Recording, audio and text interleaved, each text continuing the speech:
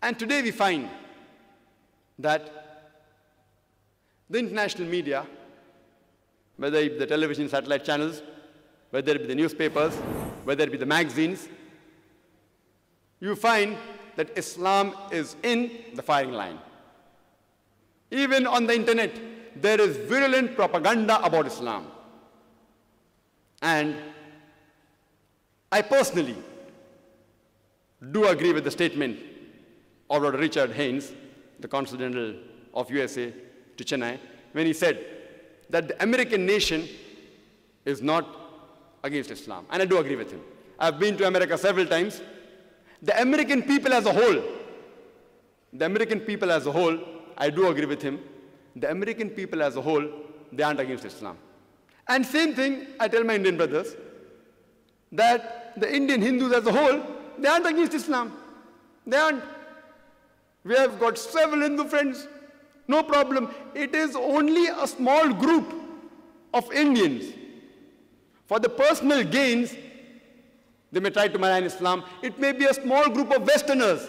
For the personal gain, they may try to malign Islam for the personal reasons. Some people, because they want to come in power, it's an easy vote bank to create a tension between two communities. Some people, to divert the mistakes made by the head of state, he diverts the attention by creating another scenario, making Islam in the firing line. So I do agree that as a whole, the American nation is not against Islam. As a whole, the non-Muslims of India aren't against Islam. It is only a selected few. And these people, they are controlling the media. According to Time magazine, an article came on the 16th of April, 1979. It said that more than 60,000 books were written against Islam in a span of 150 years.